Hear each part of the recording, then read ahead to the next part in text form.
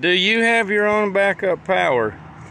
Is your power source secure from lightning and EMP from solar CME or some man-made event?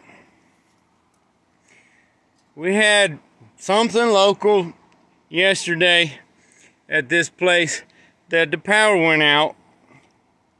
Couldn't get diesel fuel, couldn't get gasoline, and it was out for several hours. First, I want to refer Dr. Arthur Bradley. His channel is EMP Doctor on YouTube. He recommends this particular Siemens First Surge protector. I don't remember the number. Just go to his channel. Yeah, I don't see it on the label over there. It ties in to two breakers here, so that if there's a surge,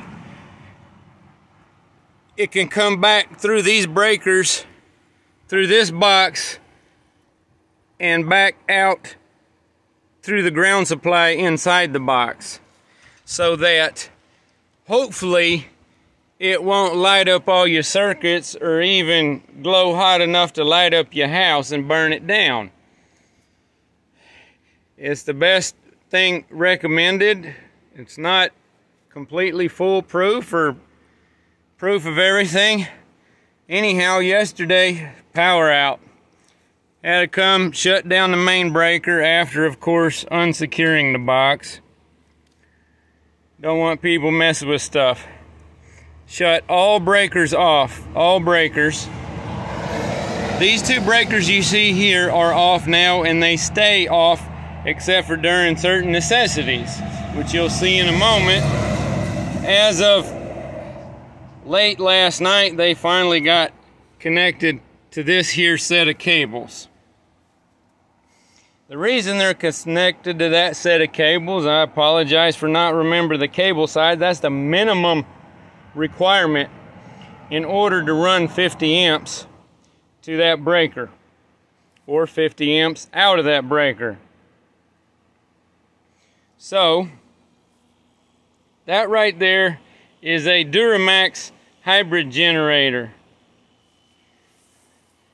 I had to put it on an old slate deal because the grass, and then even a mud flap. Dumped a bunch of water on the ground because the heat coming off of its muffler. Because if it was going to run a long time, obviously it's going to get real hot. And thankfully it's pretty well set up so it blows straight out from the muffler. It's got a screen. The muffler is a spark arrestor. Then it's also got a screen as a spark arrestor. The handles were left up in the air so that they wouldn't get all hot in case I had to move it. Okay. Air filter, pull start, instructions for propane, instructions for gasoline. I like to leave that on top. It's completely empty, not a drop of gas in it. Remember, couldn't get gas or diesel. Truck stops had no fuel. Okay. This is the propane inlet, as it tells you. It's got instructions over here too.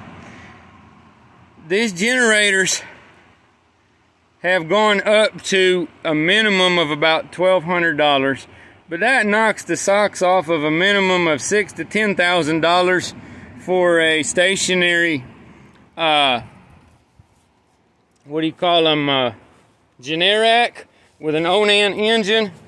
Those are great. And you can have it fully set up. This is a propane line. I'm going to have to replace and get a more appropriate valve. Something was a little peculiar with that one there. I had to get it all cleaned out and re-clean the line.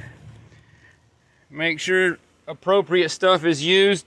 I do not recommend doing these things the way that I did them in order to keep from losing my food or from getting someone excessively sick from too much heat or something, or illness or anything like that. So, about the time I finally came to secure it, power came on. But anyway, we got propane on there. This one also has an electric start. We got either gasoline or propane here. It's all the way to set to propane. Okay. Main circuit breaker must be off when you start any generator. Do not have any load on it. I would normally unplug that, but I want to get this all shut down and put away and secure it again. It's also kind of warm, and I'm still thirsty. I just refilled a jug a moment ago. Anyhow, got 240 volt at 50 amp, 240 volt at 30 amp, which I'll have to set up a plug on a cord to be able to reach the pressure switch for the water well. Even though we had electricity for a couple things to keep our food from spoiling here in this location, there was no running water. Then you got 120 volt 30 amp. That can be set up with an adapter for your regular RVs that use 30 amps. Your bigger RVs are 240 volt 50 amp, maybe 30 amp, I doubt it, and then a couple 20 amp or 15 amp. They got the multiple type different plugs there for your regular 110, 120 devices. Engine start. Listen to this. It's gonna be loud.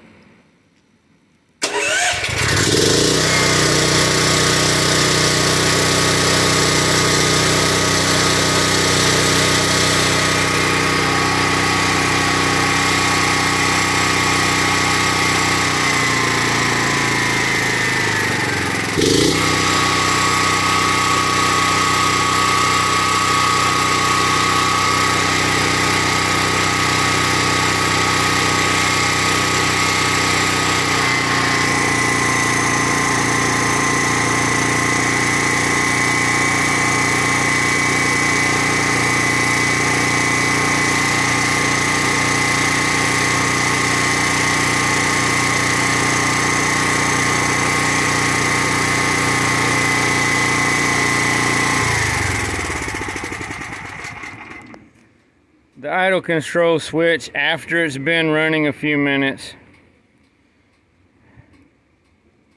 you can turn it on so it'll idle down when it doesn't have a load.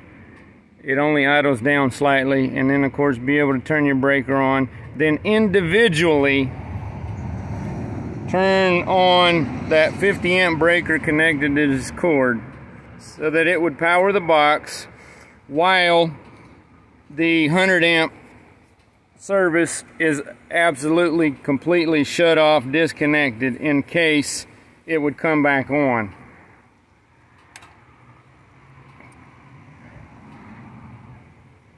And then one at a time, only necessity breakers. If you have something that runs off of 100 amps, obviously you can't provide 100 amps off a 50 amp generator, so you will burn it up. You can't do that. You're going to have to pick what's necessity and use only that, and use it as little as possible. Figure out what's priority. Got to make sure and turn the battery switch back off so it doesn't keep battery, and thankfully the little tiny battery down there, like a motorcycle battery, will work. Still works, even though it has been connected for a long time, and that's because this was turned off and everything, and it was in storage out of the weather. It does have to have a ground. I connected to existing ground that was here. If I carry it to use it on a truck or trailer, I'm going to carry this cord here, and I'm going to carry at least a like a foot and a half long copper grounding rod to connect this to and knock it in the ground and have something to pull it back out of the ground like a big vice grip and a crowbar. Anyway, try to make sure you can do what you can do to take care of yourself. Ouch. And I'll try to put the link or a couple of links for these things when I finally load this video. I've got more work to do. Somebody's been contacting me to get busy and use that boom, and I haven't even had a bite to eat this afternoon. So look out for yourselves and your neighbors. Take care. And what does it say? Yeah, don't be a fool. Stay safe. And don't use extension cords running through windows if you can help it. Make sure you use at least 12 gauge and only 25 foot so they don't go overheat and catch on fire when you don't know it. Take care.